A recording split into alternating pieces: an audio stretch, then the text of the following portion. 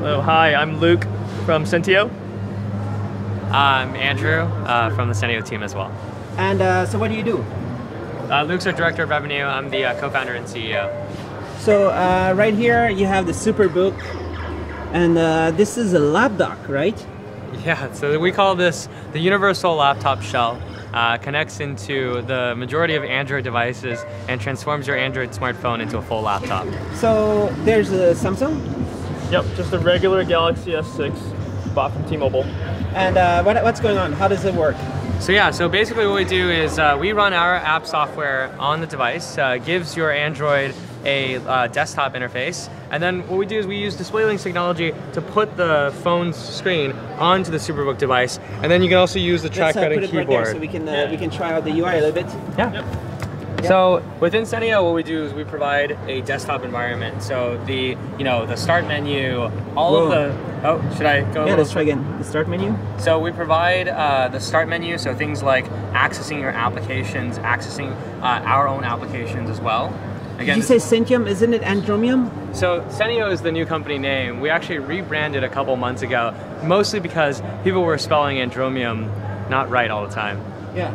So Sentium. Sentio. How do you start? Is it S or C? S-E-N, right here. Sentio right there. S-E-N-T-I-O. Right. But besides making the start menu, we also provide a few additional features: the navigation center, a browser, a file manager, and then the ability to actually do a multi-windowed interface. And this is something that's pretty unique to us, being able to open not only our own Android applications, but also other Android applications as well within our framework. But this is just an Android phone. You didn't change the firmware here. We didn't change the firmware. It's just an app.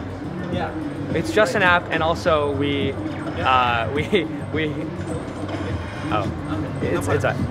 just an app, and we use DisplayLink technology in order to put the screen on the Superbook. Again, with the multi-window environment and the trackpad and the keyboard, this is pretty much the full laptop experience. Can you show more of the UI? Yeah, absolutely. So is it work in progress? The software is still a little bit work in progress. We are obviously, doing some work to make sure that the experience is good. Being able to, already being able to browse the internet and, read your email from here is pretty powerful. We also can allow you to do things like, taking something like Microsoft Word and kind of opens up for you. So what's the minimum requirement to get a nice experience? So we ask users to have a phone with at least Android 5.0, 2 gigabytes of RAM, and then USB OTG compatibility. You can have as low as 1.5 gigabytes of RAM. Obviously, the more powerful your phone is, the better. And how many phones have OTG? A surprising amount of them. A lot of them do. Most of them, yeah, right? Every modern phone that's coming out here has USB OTG. And we've tested it on probably the top 25 to 30 phones. All the phones have perfect support for this. Can we look on the side a little bit? Yeah. So is this work in progress? How soon is it finalized?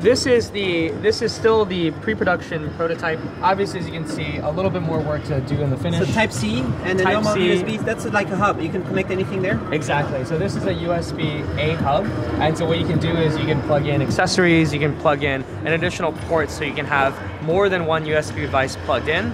So add additional storage, add the mouse, add additional keyboard if you want, and then this is the design. Nice. So it's gonna have a nice keyboard and mouse, right? That's the most important thing, right? And exactly. Good display. Yes. So is it full HD? So actually, this version that you see, the resolution is actually only the 768p. Here, we'll plug it in. So this is 720 right now, but it's gonna ship with? It's gonna ship with both 768 and 1080p. So you can order different models, and the 1080p version will also have a backlit key. And to make this work, it's just hot connect, or how does it work? It works over USB. With that's it. Just connect. That's it. Just download the app. Yeah. Install our app from the Play Store. Connect it, and you're ready to go. Seamless. What did it do? That's the high end. Yeah. Sorry. Yeah. So that's awesome. But so it's just once you have the app, it's always ready to launch. Plug it in, and it's always ready to launch. Is it like a USB Connect trigger, or? Yeah. So when the USB connects, it picks up that there's a display. Our application launches automatically, and then the environment is ready to go for you to use. Again, it happens within seconds. And how many apps are going to work? Well, we'll see. This is something that, of course, we're developing right now. Hopefully when we launch, we'll be able to work with a large number of applications on your device. And can we look at the browser? Can I see how it looks? Yeah. So this is, actually you've been working on this for a number of years already, right? Well, we're actually making a couple of big improvements to the browser. Hold on, let me, 1 second. So we're actually making a lot more improvements to the browser, including be able to do more tabs and be able to do the multi-windowed browser as well. Is it based on Chromium? This is based on Chromium, yeah. So it's the same performance you would get on the Chrome browser? We hope, and we're making a lot of modifications so that by the time it launches, it works really great in this environment. But it'd be great if it was as good as a Chrome browser on a Chromebook. Yes, that is true. It shouldn't be as good as just a Chrome browser on an Android. That's not as good, right? That's limited. Are you gonna potentially have stuff like extensions and stuff? Hopefully. And again, this is an area where we're doing a lot of the software work right now to make sure that the base experience is good. One of the benefits of being able to launch a product that has the operating system almost as an application is being able to update the software for the operating system all the time. And so we can actually just update over the air, and any software modifications that need to be made can happen right away. Can we look at what's over there in the corner? Sure. On the corner actually is my dwindling battery, but your access to your keyboard, Wi-Fi, your notification center, your battery, as well as being able to just go home. This is where our system tray lives. We'll add additional features to it as we launch. Does it look nice when you click on Wi-Fi?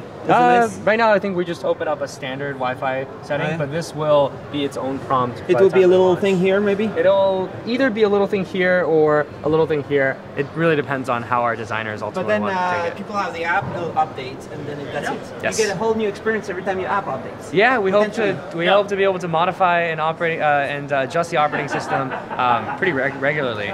Did you call it originally? Did you launch as Andromium because was it already announced that there was going to be Windows Continuum, or did you name it Andromium before? Andromium was named for Android Continuum, which also runs into some, let's say, legal issues. Okay. Sentio is the new company name, and it's also the new brand for the operating system. So Microsoft had already shown it at that point. It was 3 years ago, right? 2 years ago. I think Microsoft had launched Continuum in 2014, and we launched it Andromium a few months after. Android Continuum, that's the way. Yeah, exactly. Sorry. Yeah, sorry, click. Android Continuum, that's what I want to see, but Sentio is right there. So you got lots and lots of support, right? What's going on? Yeah, it's been great. I think with our original Kickstarter, we raised just a hair in the 3 million. Since then, we've had a lot of strong support from I think both telecoms and also some other large partners, which obviously we can't share. But I think there's definitely some exciting stuff coming down the pipeline, and would love to share that when we can. Usually a successful crowdfunding campaign gets the attention of lots of people. Yes. Right? And then if they see that, then they want to have it. Yeah. And hopefully you'll be everywhere. You'll be lots of different places. I really hope so. And you're shipping? In June. You can pre-order on our website right now. We'll ship in June of this year, and you can try it out hopefully in a couple months. 140. 140 US. Actually, if you pre-order right now, it's 120 on the website. $120 for which version? For the base 768. For what you see here. For what you see here. And how much for the Full HD? Full HD right now, I think on the website is 179, 174, 179. And that's including a backlit keyboard as well. That's cool. All right, so that's awesome. And this DisplayLink is part of the solution, right? DisplayLink is definitely part of the solution. So that means lots and lots and lots of phones are going to be working. Yes. Yep. It's one of the no need to have MHL or SlimPort or any of these. Exactly. Yep. The benefit of DisplayLink is that we're able to do this with a large variety of phones, and it's future-proof. So if you get a new phone, it doesn't really matter if it has SlimPort or if it has any other standard. You can just get it to work as long as it's USB OTG compatible. Cool.